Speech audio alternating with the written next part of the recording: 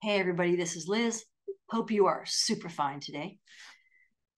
Today we're going to be reading Universal Secrets of Telecosmic Power by Anthony Norvell. Love the guy. I want to remind you that my coaching is open. I love to coach and do energy healing. And my new book called The Light Within is coming out soon. I can't wait. It's really great. How to manage your own energy. All right, let's listen to the chapter. How to avoid life's problems and have perpetual good luck with telecosmic programming. What keeps man from enjoying life and having perfect living at all times? Why cannot we duplicate the joyous events we have had forever and be in a good luck cycle that never ends? The answer to the first question is man's disturbing problems cloud his vision and keep him from enjoying the good life that is all around him. The answer to the second question is we can, through telecosmic power, perpetually duplicate our joyous events of the past, and by projecting them into the future with certain key telecosmograms and telecosmographs, we can continue swinging the pendulum of good luck, happy experiences, and beautiful remembrances forever in the direction of the perfect life we desire. There are basic problems that people have in common. Over the centuries, they have been mentally programmed to believe certain things about themselves. Oh, so true. They become used to thinking in terms of these limitations, and each succeeding generation takes on the burdens and perpetuates the myth that God intended man to suffer as some kind of punishment for his sins. There is only one sin. In a study of cosmic laws and spiritual phenomena, we learn that there is only one sin. This is the sin against your own higher subconscious mind, when you negate its power, diminish its glory, weaken its strength, and dim its glorious vision for your future. A woman believed in bad luck, so she had it. As an example of how negative programming works, even to create bad luck cycles, a woman once came into our work in New York City complaining that the whole world seemed to be against her. She believed it was because she was born under an unlucky star. Some astrologer had told her she was born in the sign of Capricorn between December 21 and January 20 and was ruled by the evil planet Saturn. She wailed. At her first interview with me, I have been cursed ever since I was born. It must be the evil influence of Saturn. My parents died when I was 5. I was put into an orphanage. Every other child was adopted by fairly well-to-do foster parents, but I remained in the orphanage for years. When I was finally adopted, it was as a maid in someone's home. Then she went on and told me of how she had been mistreated by life. She worked as a maid and never had a high school education, so could not improve her lot in life. She married when she was 19 so she could get out of working so hard. Her husband turned out to be a woman chaser and an alcoholic. She had one child and then divorced this man. Every step of the way, she told me, had been difficult and harsh, exactly what a typical Saturn person would expect from his stars. I instantly corrected this woman's thinking about the evil influences of Saturn, or having been born in the sign of Capricorn, by telling her that some of our greatest men and women have been born in Capricorn, and that Saturn, instead of being a planet of evil, could be transmuted into one of good by self-discipline and refusing to give in to life's problems. I told her that some of the richest men were born in Capricorn, including Howard Hughes, Aristotle Onassis, and even President Nixon, who had overcome utter defeat at one time in his career to become president of the United States. Yep, twice, whatever. I gave this woman a complete reprogramming of her subconscious mind with the keywords, I negate, I declare, I adjust, I remove, and I conquer, showing her how to use them with the appropriate telecosmograms to her subconscious mind, and then asked her to report to me within 1 month's time. She began her new regime of using telecosmic power, and at the end of the month, I wish you could have seen the amazing change in this woman. She told me that after only 1 week's time, things began to change for her. When her old problems began to rise, such as difficulties with her boss, or arguments with her landlady, or misunderstandings with her son, she would trigger the automatic subconscious mind with the keywords, I declare, and the entire telecosmogram that she had programmed within her subconscious mind would seem to flash before her eyes as a drowning man's life is said to flash before his eyes. So here's the things he said. I declare peace in my mind and my environment. I'm not subjected to the misfortunes and problems of the outer world. I withdraw within my citadel of spirit and strength and conquer my mind, my tongue, and my temper. Then for other situations that proved troublesome, such as friction with store clerks and grocery clerks, waiters, and people in her office, she would flash to her subconscious mind the keywords "I remove," and all the telecosmograms attached would bubble to the surface of her consciousness. I remove. All obstacles and obstructions are now instantly removed. I am the center of peace and calm. No outer force has power to disturb my inner tranquility. I remove friction. I remove opposition. I remove discord and anger and dwell in a core of inner stillness in which all my problems are instantly dissolved by the light of truth and justice. She often had trouble with office machinery, such as the copying machine and typewriter. I've had that with computers, especially in the military. I had to work on that. And one day she had the usual problems arise when she had a deadline and had to have copy out at a certain time. The machine stuck, and normally she would have flown into a rage and stormed and ranted to everyone in the office. On this day, she told me she invoked the keywords "I conquer," and the telecosmograms flooded into her subconscious mind for those two words. I conquer. All persons, conditions, and objects in my environment are subject to a higher law than the material and physical. I invoke that law in this moment. I conquer my temper and tongue. I conquer time and space. I remove all obstructions and impediments and see only the perfect flow of the stream of consciousness, removing every negative force from my mind, body, and environment. Soon the machine was humming once again, and she finished her work well under the deadline. She ended her days at the office fresh and unruffled. Then this power began to work in her relationships with other people. She had never been able to get along with an aunt who was always criticizing her. She invoked the keywords "I adjust" with the telecosmograms. That which I cannot change, I shall adjust to. I am now in harmony with all people and direct love, understanding, and forgiveness to them. I adjust to change. I adjust to discord by holding thoughts of harmony within myself. She told me that her aunt stopped ranting and railing against her and actually seemed more agreeable and kindly. This woman had even changed the bad luck symbols for the sign of Capricorn into good luck ones. She told me with a radiant smile, I've even added another key word to program my subconscious mind with good luck for Saturn and Capricorn. It is I transmute, and I project the telecosmogram. I transmute the planet Saturn into good luck and happy experiences. I gain from being born under this lucky star, for I become disciplined, cautious, and fearless. It gives me power to change my life and gives me the patience and forbearance to put up with that which I cannot change. I agree. This is Liz. So I had a shaman I trained with once, forget her name, 20 years ago. And she used to say, gosh, you don't have to believe in your signs, your astrological signs. That can be a limited, gating, fated factor in your life to make you miserable. Like, well, I'm a Leo, I'm a this, I'm a that, so this and that. She actually said she played with all the 12 astrological signs as if she just adopted one a year for 12 years to great effect. And then she went back to her original sign. And though I do intuitive work and tarot reading, etc., I don't like to use them as fated times for your future. I think you can always change your future. So I agree. Don't let like an astrological sign limit you, that you have to live life a certain way. All right, back to our regularly scheduled programming. The way to dissolve problems with and have perpetual good luck with telecosmic power. 1. Romantic and marriage problems. Most romantic and marriage problems may be avoided if you learn how to anticipate them and then sidestep them. Clashes will often occur in which you want to do one thing and the love partner has an opposing desire. Invoke these keywords "I cooperate" with the telecosmogram. I cooperate. There are two sides to everything. I recognize each person's right to his private opinion. I shall not force my opinion nor my will on my love partner.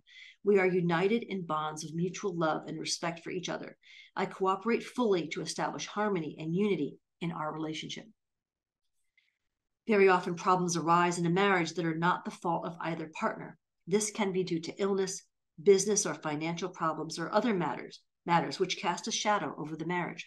Use the keywords "I dissolve" and flash the telecosmograms. I dissolve. All problems that now afflict my life are here and now dissolved by the light of truth. I know that the means are at hand to overcome all negative conditions of every kind in my marriage-relationship. We are united in bonds of love, and no external force can intrude itself in our lives.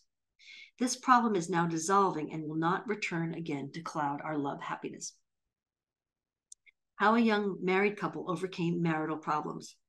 One young couple who came to me for counseling had been married only 1 year and were constantly having quarrels.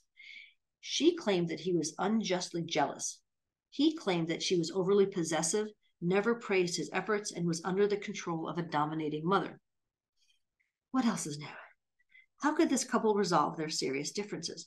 Neither would give in or admit he or she was in the wrong. I discussed the problem thoroughly and pointed out that they both had right on their side and both were in the wrong in some ways. I then counseled them to stop blaming each other and to use telecosmic power, which had brought them together in the first place. This cosmic intelligence certainly must have believed they were soulmates, and they must not let any trivial matter stand in the way of their fulfillment in love and marriage. The first key words I gave them were, I trust. They were to write this down in big block letters on a piece of paper, where they could both read it whenever they shaved, made up, arose in the morning, or retired at night.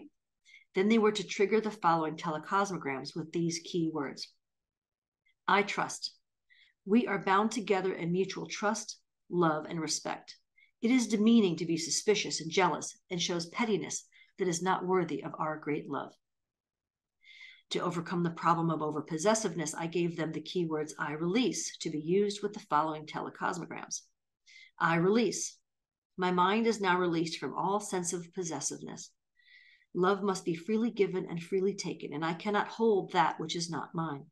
I now release my mate, having full trust that he will want to share every joyous experience with me fully.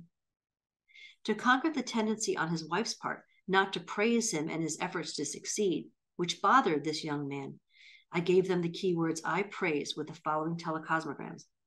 I praise. I recognize the need for giving credit when it is deserved, and I now praise my mate for his efforts to make a success in his work.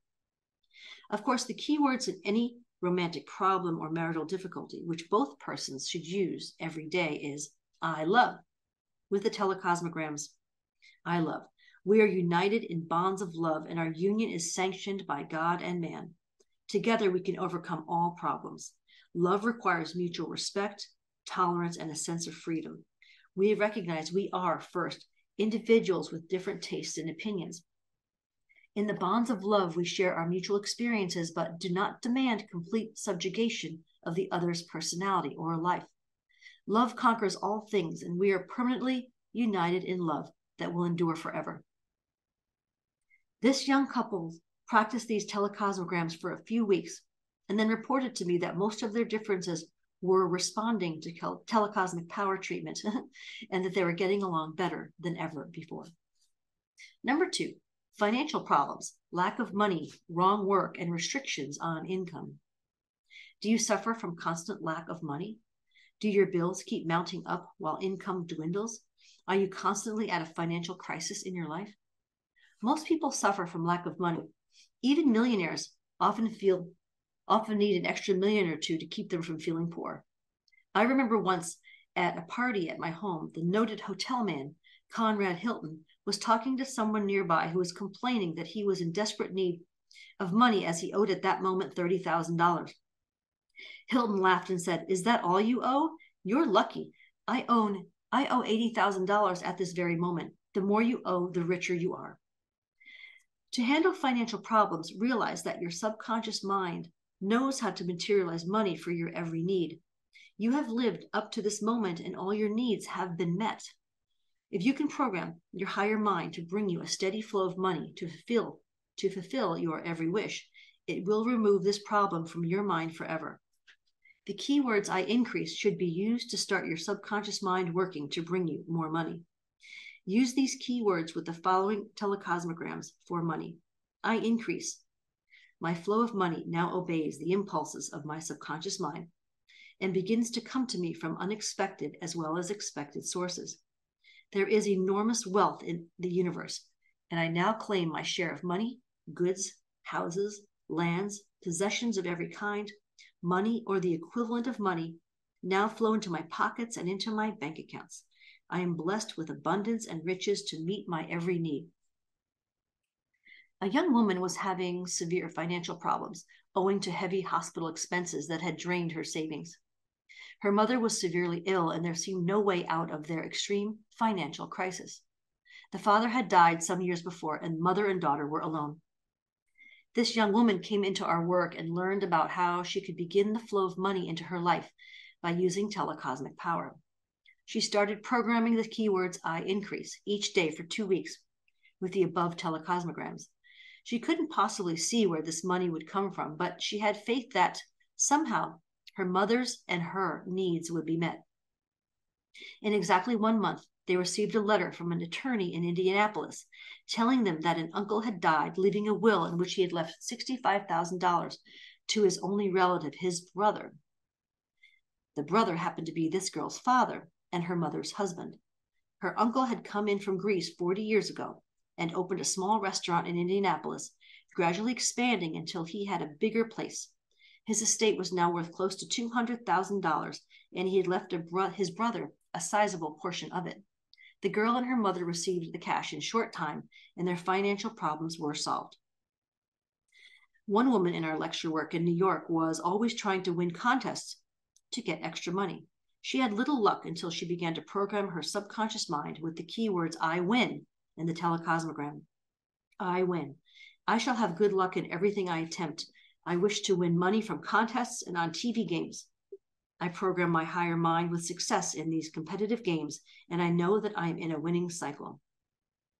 She kept projecting these telecosmograms, and with them each day she projected the telecosmographs that she would win large sums of money and achieve financial independence. She entered a newspaper contest, giving away $10,000 as first prize in a Wheel of Fortune contest, depending on lucky birth dates. The second prize was $5,000. She cut out the rules of the contest and pasted them on a wall where she could project them with telecosmographs each day that she would win the money. She projected how she would spend it, the gifts she would buy, the things she would do. When the winners were announced, she found that she had won the second prize. She kept up her mental programming with the keywords I win, and on the next TV show, she won the right to compete in a game where she had the right to choose a smaller prize or a hidden one. She chose the hidden one, and it turned out to be an automobile worth $4,000. Another person who tried this system for winning money through gambling also tried his luck in Las Vegas. He put $5 down on number 26 in roulette, and just before the ball fell, something told him to change it to number 28. Number 28 came up paying him $35 for each $1. He went on projecting the telecosmogram I win until he had accumulated the sum of $850.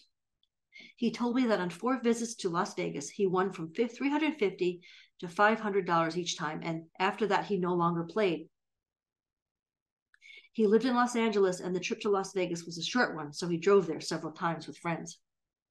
However, let me give a warning that this system is not to be encouraged for gambling when it comes to absolute dependence on it as a source of income.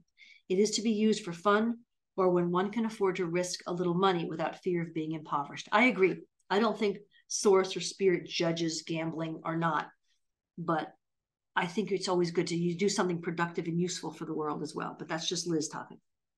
However, this same system of invoking I win, keywords, and the telecosmograms for winning given above can be used for making money in the stock market or for investing in real estate or other ventures.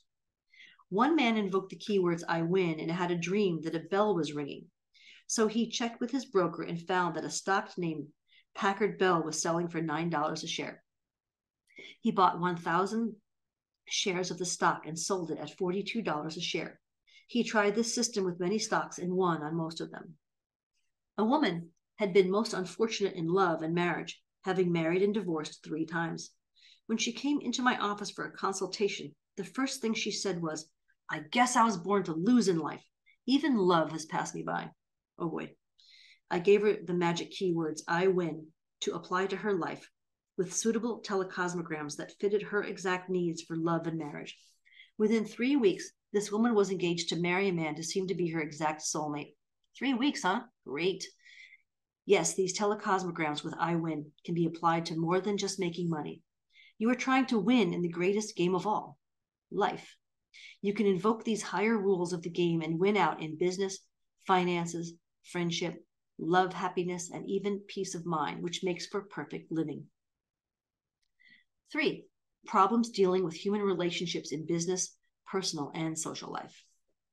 It is true that many of our problems are due to people.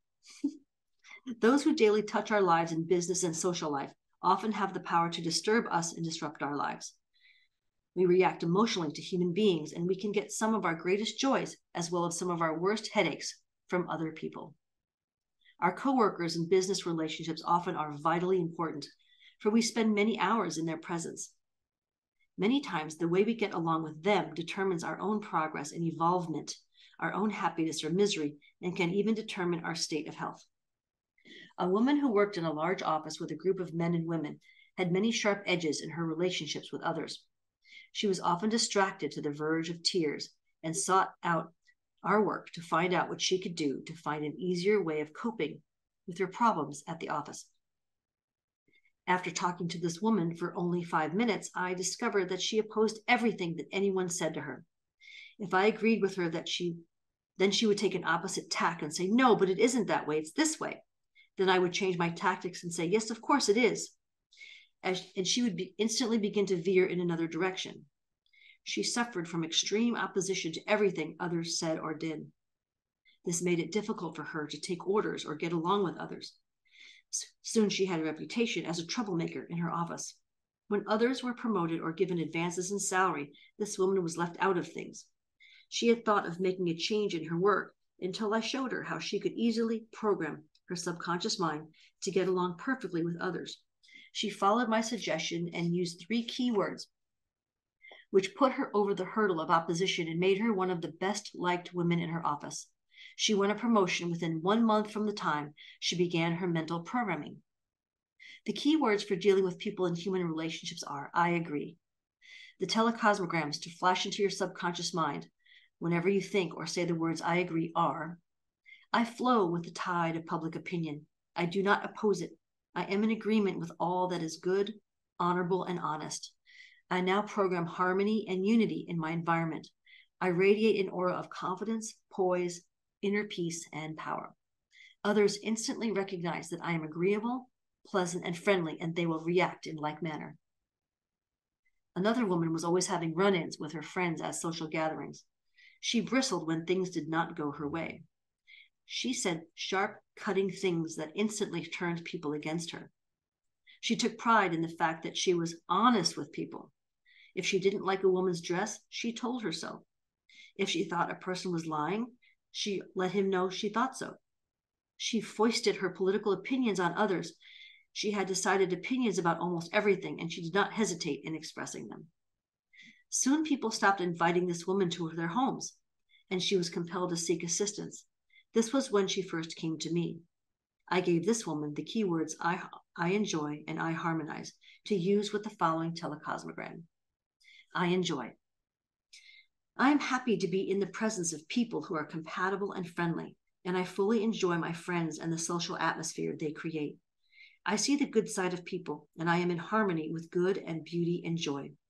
I now gain pleasure from my associations with others, and I remove all sharp edges from my personality. I harmonize. People around me shall feel the sense of harmony and peace that I project. It is not important that I correct or criticize people. I now program my higher mind to harmony, joy, and peace, and I become harmonious with everyone in my environment. When this woman had programmed the above telecosmograms for only a few weeks, she became one of the most charming hostesses in Beverly Hills and Bel Air society in California, and was much sought after by others. How to take power out of problems. Whenever a problem arises in your life, you can remove its sting, so to speak, by renaming it. Instead of saying you have a problem, which sets up all kinds of subconscious resistance, owing to the centuries in which man has been baffled by enormous problems, call it a challenge or a life experience. Sometimes I say call it a project. By this method, every time you have a tendency to become annoyed, and angered by the numerous rebuffs that life seems to give you, change your entire attitude and use the keywords I adjust. Then, after you have said I adjust a few times, you will automatically trigger the following telecosmograms and program your subconscious mind with a solution to the challenge. I adjust. I now program my mind to handle all of life's challenges competently and without causing me pain, anger, or annoyance. I know there is a solution to this disturbing challenge, and I know that the means are at hand to solve it and remove it from my life. I'm confident that this challenge is now being removed and that my mind shall be able to cope with it competently and efficiently. Refuse to see the dark side of life. A man who came to me for counseling could see only the dark side of life. He was never able to enjoy the bright, happy moments that are in every person's life.